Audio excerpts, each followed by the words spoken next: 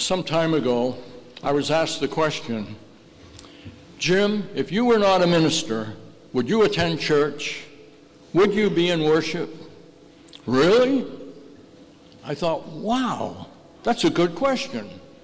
Would I really? Well, I thought about that. And honestly, sometimes I wouldn't. But most of the time I am. And I want to tell you why. And the first thing that jumped into my mind was a group of Christians in another part of the world. So let's use our imaginations this morning. Imagine you were a factory worker in a distant country. And on Sunday morning, you made your way to a familiar house on the other side of town. You walked up the driveway, you looked around to see if anyone was watching you, and you entered through the back door. In the living room was a gathering. Some of the persons you knew and others you did not, and you were a little suspicious of the ones you did not know, but you were assured that they were okay by others. You felt a little more comfortable. This was your church. The minister stood up and welcomed everybody, and he read from the Bible, and he had a few words to say. And then he spread a white cloth out. He took some bread, and he broke it. And then he took some wine, and he poured it into a cup. And as he did, he spoke the familiar words of Jesus. This is my body. This is my blood. The bread and the wine were passed to everyone. After a few more words, the meeting concluded, and you and others slipped out the rear door. And that was that. No, there's more. As you made your way to the street, you heard a siren, and a police car drove up. What's going on here, the officer asked. No one said anything, but he knew you all were attending a worship service. Now everyone knew the law. This was illegal. Well, were you gathering for worship? Are you Christians? What about it? You and the others had to choose. No choice but to admit that, yes, you were there worshiping. And the consequence, you were arrested. You were taken away, scared to death, and probably sentenced to a time in jail. And maybe for some, a labor camp. That could be a true story in a few parts of our world today. And it's certainly been true throughout history. And it was true in the time of the Apostle Paul. Why did they risk it? Why do people risk it today? Why? Because that seemingly meaningless ceremony was at the very heart and center of their lives. Today, like then, in that distant country, it brings them into contact with God, into contact with Jesus and with one another. Everything else depends on that. And without that inward journey together, their faith would have long been weakened or even destroyed, gone. Why do I attend church regularly? Why am I at worship? Simply because I, like them, must. If my faith is to remain spiritually vital, I must. It's that simple. And there are millions down through history who felt the same way. And today, on this very Sunday, in virtually all parts of the world, there are persons who have gathered or will gather for the very same reason. Now, in talking with parishioners over the years, each of them has responded with words like nourishment or refueling. And I suppose that in part is true for me. When I'm absent, I miss it. I miss some of you. I miss being nourished.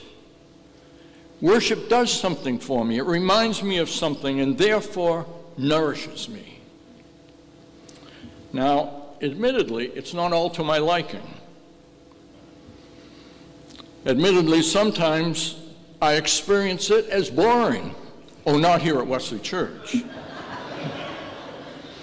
Still, behind and beneath and around these songs of praise, the great hymns, the moving anthem, those words of Scripture, that act of giving, the message of the sermon, and the organ music on both sides is that mysterious thing that gives a quality to my life that I don't want to be without once I have found it and once I have experienced it regularly. Why am I present at worship? Oh, for so many reasons, so many. There's that mysterious quality about it, a mystical quality. It at times rises to what the Irish call the thin place. But more needs to be said. What's behind the mystery? Well, you know, to worship is to be reminded of our salvation story, to be reminded who I am and to whom I belong, to be reminded of the grace of God, for it's out of that framework that I live out my life day by day. Now consider our scripture for today. It's Isaiah's story. It's his call. And he enters the temple and he's overcome by God, the glory of God. And overcome by the glory of God, he admits his condition. Oh, not in words that we use. He had quite an imagination. But in his words, woe is me, he said, I am lost, for I am a man of unclean lips. And then he experiences grace. One of God's messengers touches his lips with a live coal taken from the altar and speaks, now that this has touched your lips, your guilt has departed and your sin is blotted out. Now I know we don't talk that way, but that's Isaiah's way of telling it. But then follows the question of commitment and mission. Isaiah goes on, I heard the voice of the Lord saying, whom shall I send and who will go for us? And Isaiah responds, here am I, send me. The words that reflect the mood at the conclusion of worship. Well, that's Isaiah's story. But you know, it's also the story of God's people. It's my story. It's your story. In worship, we remember God's creating, sustaining, and redeeming work. We celebrate with one another the history of grace. Grow with God, says the bulletin. Now, in no place is this put better or more complete than in the prayers for Holy Communion. You formed us in your own image and breathed into us the breath of life. When we turned away and our love failed, your love remained steadfast. How do we know that? When do we see grace? Where do we see grace? You delivered us from captivity. What are we talking about here? We're talking about the captivity in Egypt. Still, we needed reassurance. So Jesus, your Spirit anointed him to proclaim release, to set at liberty. Well, what was he like? What did he do? He healed the sick. He fed the hungry and ate with sinners. And then the prayer continues. By the baptism of his suffering, death, and resurrection, you gave birth to your church, delivered us from sin and death, and made with us a new covenant. The prayer reminds us that we can know the power of his presence.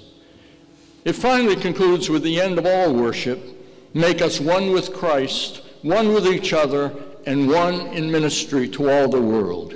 Go to serve, says our bulletin. In the end, it's a mystery. God's grace, the offer of salvation. You know, we talk a lot about sin, but sin doesn't always capture it for us today. But God's grace addresses us where we are, deep inside. And so, am I estranged from God all life? Then grace. Do I need forgiveness? Do I need release from guilt? Then grace. Do I lack self-esteem? Do I lack meaning in life? Then the grace of God. Who are we? We are God's people, saved, liberated by the grace of God. Ah, that peace that passes understanding. So we depart again to live and serve as the people we are. That's why I'm at worship regularly. I need that reminder. Now let me put it more clearly. I suppose worship is a lot like a family celebration, a party. The family gathers together in one place. Greetings are given, gifts may be exchanged, food is shared. There even may be some singing, or perhaps the telling of a story or two, the sharing of some events or memories peculiar to the family.